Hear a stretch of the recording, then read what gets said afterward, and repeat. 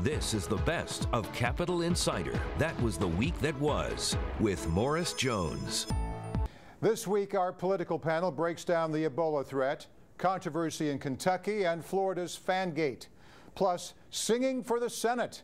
Several South Dakota senatorial candidates are using their talent to earn a seat in Washington. Will their quirky campaign methods pay off? And later, working with Turkey.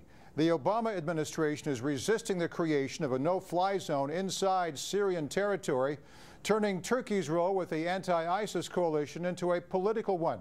Our defense pro weighs in. But first, here's our own Week That Was debate. Joining me, Jack Burkman, Republican strategist and host of Behind the Curtain with Jack Burkman. Catch him every Saturday night on the Radio America Network and Sunday afternoons at 2 on WMAL in Metro D.C. Also, Richard Fowler, Democratic strategist and host of the nationally syndicated Richard Fowler Show. Download his podcast at fowlershow.com. The Ebola scare continues with news of a second healthcare worker testing positive. A second healthcare worker at Texas Health Presbyterian Hospital has preliminarily tested positive for Ebola. Now a third healthcare worker is being held in isolation on a cruise ship in Belize. The Obama administration also announced it will appoint Ron Klain as the new Ebola czar. Jack, are health officials and government leaders doing enough to stop this deadly virus? Oh, Morris, not even close. Now we have Ron Klain, who's essentially a political hack who knows less about infectious disease than I do, going to be a czar. It's just another excuse to grow out the federal bureaucracy. That's all this is. I think that's all Obama and the Democrats have their minds on. Look, I still don't understand the basics. I don't know why flights from West Africa were not sealed off. Yes, I know the argument they're going to originate in Liberia, go through Paris, go through London. But if a passenger is originating in those affected countries, that passenger, whether he has symptoms or not, should never be landing in the United States. Yeah, we'll Obama should have done that long ago. Back to Ron Klain. Richard, do you think he's a political guy, he's supposedly a manager.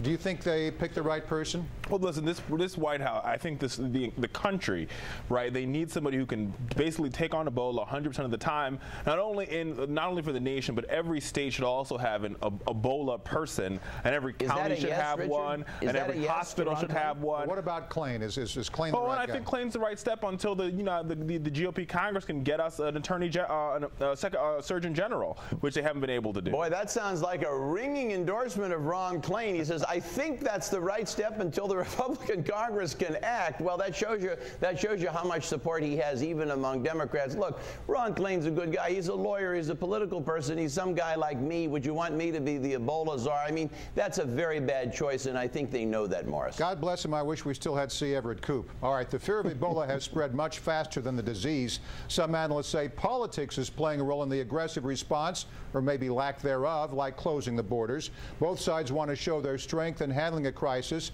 Now more lawmakers are calling for travel bans. Richard, are they overreacting? They are overreacting. Now, let's be very, very clear. There was only 3 cases of Ebola in the United States, right? There are 4,000, 5,000 cases happening in West Africa. So our approach has to be multifaceted. First thing we've got to do is we've got to do everything in our power, all the resources we have, to make sure we stop the outbreak happening in West Africa. The second thing we have to do is make sure for those folks that are in the United States, we have the best containment policy, we have the best quarantining policy. Now, when you seal off the borders, here's what you eliminate: the ability for us to track those individuals. So, for example, if we seal off all flights from Liberia, what somebody could do is they can cross the country, cross the border into another African country, and then jump on a plane, and then go to Brussels, and then go to Paris, then go to Hong Kong. Not to mention the fact, Jack, that we also have a case of Ebola in Spain, so somebody from Spain can come across the border. So I just don't think that sealing our border is the answer. What we need to do is make sure that we're doing the best we can to contain those individuals that have the disease and make sure that we're educating the American public about it. We can't even deal with the border in Mexico. There's already talk that the enterovirus may have come from there, tuberculosis. Who knows what's coming across the border from Mexico with all these kids that we're putting up and then sending out to other parts of the country. So you want to seal the border with West Africa. Let's worry about Mexico. You can't seal anything around this place. Well, what I don't understand is why is the administration and Richard going to such extreme lengths to make sure traffic continues to come from West Africa? I mean, is this some kind of a race issue? No, is Obama a Kenyan? Is it that he's a Kenyan and likes Africa? It's a dumb idea. If this weren't the midterms, Richard, would we be sealing off the borders? No, least it sounds like something. Well, let's. Everybody wants to see something happen, and it sounds like a politically correct way. What do we have to lose? Sealing off the border doesn't do anything. All the experts have said that. So you have folks out there like Marsha Blackburn, who is not a doctor, not a healthcare professional, barely a congresswoman. Richard, look at it wait a minute, making opinions about if we should seal the border. All the healthcare professionals in this country are telling us that is not going to solve the problem. What else do you want to hear? You have countries. You have 4 or 5 African countries where there are thousands of people. Are you a healthcare professional? More than Ron Klain. If you've got thousands of people, the state of Liberia is being crushed. As a nation state, it is being crushed by this disease, and yet you're out here making a case that somehow traffic from this country could continue. Here's my point. Regardless of the technical debate, what in the world... But that's all that should matter here, Jack. What do we have to lose from sealing traffic from the affected countries? What percentage of the U.S. GDP? Listen, all the healthcare professionals, all the infectious disease experts said the same thing. Once we begin to seal off borders from sealing off travel from certain countries, we're unable to track the spread of the disease. Now that the borders are open, we're able to see who is coming from Liberia. We're able to contain them. We're able to check their temperatures. But the moment we seal the borders, they're going to cheat the system. I'm not sure all the healthcare pros are all towing the line with the Obama administration. We've got Baghdad Bob, who's in charge of the CDC. Nothing to see here. Don't worry. Everything's fine. I do admire Anthony Fauci, but I still think a lot of these healthcare people, they don't know. All right, let's switch gears. As the fear of Ebola is escalating, campaign season is winding down. Election day is less than 3 weeks away, and politicians are in full campaign mode. But one candidate is getting backlash for her refusal to answer a simple question. In Kentucky, Democratic senatorial candidate Allison Lundigan Grimes declined to say whether or not she voted for Obama as president. Why are you reluctant to give an answer on whether or not you voted for President Obama? Bill, there's no reluctancy. This is a matter of principle. Our Constitution grants here in Kentucky the constitutional right for privacy at the ballot box, for a secret ballot.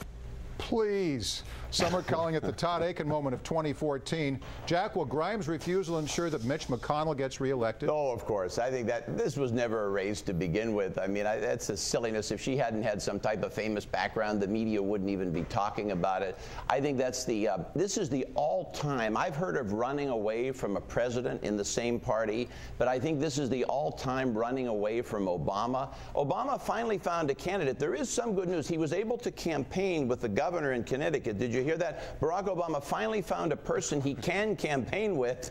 I think that makes a grand total of 1 throughout the nation. Grimes should have just pleaded the 5th. It might have more of an effect. Richard, why didn't she just say, yes, I voted for Obama, I admire the man, but we now differ on how the country is being led or whatever, and then focus on Kentucky? I agree. I think she should have said I voted for the president, and you know we just disagree. I mean, we disagree on policy. Exactly. I definitely think I agree there, but I think where I disagree with Jackie is on this one.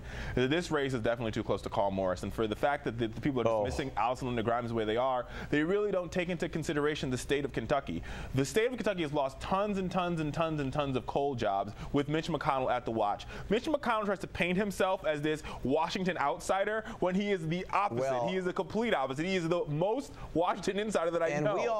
And we all know who had a lot to do with the loss of those coal jobs. Let me tell you this, how can we be so sure? No, a guy named Barack Obama. I think it's Mitch McConnell. He's the minority leader. He didn't stop any of them. Let me ask you this, how can we be so sure that Grimes did indeed vote for Obama? Could it be the case that she didn't vote for Obama and that's why she's afraid? That's all speculation, Jack, but what the polls tell us that this race is too close to call. Every political analyst, every pollster is telling you the same thing. This race is too close to call. So, Jack, I don't know what polls you're reading, but I think you're wrong on this one. All right, one of the main issues in this year's midterms is the economy. Unemployment numbers are down, but the stock market is like a roller coaster.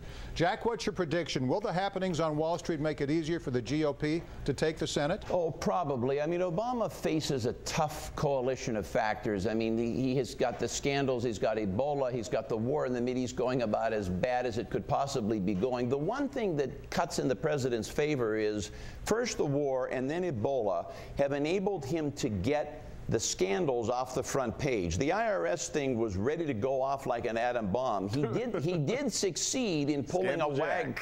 He succeeded in pulling a wag the dog, and I believe that's what led them into the ISIS war. Right. Well, Benghazi is old news. IRS is old news. So yes, it's what's happening at the moment: Ebola and the economy. Richard, what do you think? I mean, it was never news to begin with. But let's be real. I think one thing that everybody needs to know is that the president is not on the ballot.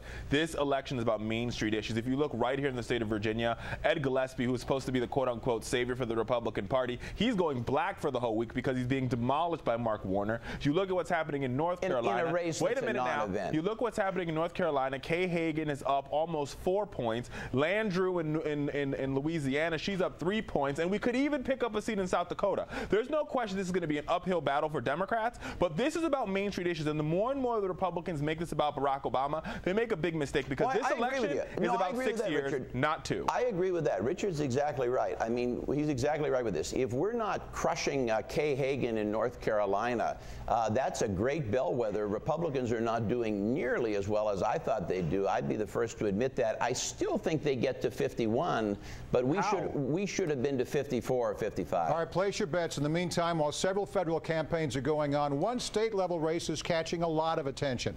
It all began with the planned debate in Florida between Republican Governor Rick Scott and former Governor Democrat Charlie Crist.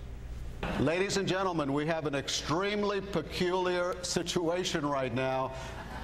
We have been told that Governor Scott will not be participating in this debate. Now, let me explain what this is all about. Governor Crist has asked to have a fan, a small fan, placed underneath his podium. The rules of the debate that I was shown by the Scott campaign say that there should be no fan. Somehow there is a fan there, and for that reason, ladies and gentlemen, I am being told that Governor Scott will not join us for this debate. Governor Crist, do the rules of the debate say that there should be no fan? Not that I'm aware of. So the rules that the Scott campaign just showed us that says that no electronics can be used, are we really going to debate about a fan, or are we going to talk about education and the environment and the future of our state? I mean, really. All right, so I understand now. I thought the fan, you meant a groupie. I thought Monica Lewinsky was under the podium. So now it's all clear now. I actually did too. or just a small man. Richard, what do you make of Fangate? And is politics getting out of hand here? I think politics is getting out of hand, and I think you know, it's very telling that the Florida governor did not show up to this debate or came 20 minutes late, because he's been 20 minutes late on everything dealing with the issues in the state of Florida. When it comes to education and testing, when it comes to private prisons, when it comes to the stand your ground law, this governor has been behind the 8 ball, which is why the polls show that Charlie Crist will have a good election night in 2 weeks. Jack, though, I'm reminded of the Nixon-Kennedy debate where Nixon was getting over a cold. He looked so pasty and everything. Kennedy had that natural tan, which turned out to be part of not a tan at all, but his medical condition at the time, looking so sallow. But maybe he had something there. You know, if you're going to have a fan to cool somebody off, maybe the other guy needs a fan. What do you think? Oh, I agree with you. It's Saturday Night Live instead of the news. I think Scott the governor made a terrible mistake. I don't know what he was thinking. I think he lost his cool. Well, he couldn't get any cool. He didn't have a fan. He didn't have his fan. I think the analogy I'm kind of with Richard on this. Scott made a terrible mistake. I think the analogy I would use is 1965 with Bobby Kennedy debating the chair in the New York Senate race. Remember that one? Yes. I think Chris could have even ad-libbed a little more. He certainly seized upon the moment. He could have done even better. Better than Clint Eastwood talking to a chair. Better than Clint Eastwood. Definitely that. All right, gentlemen. Jack Burkman, Republican strategist. Richard Fowler, Democratic strategist. The best political panel on TV. Thanks to you both. Thank you, Morris. Thank you, Richard.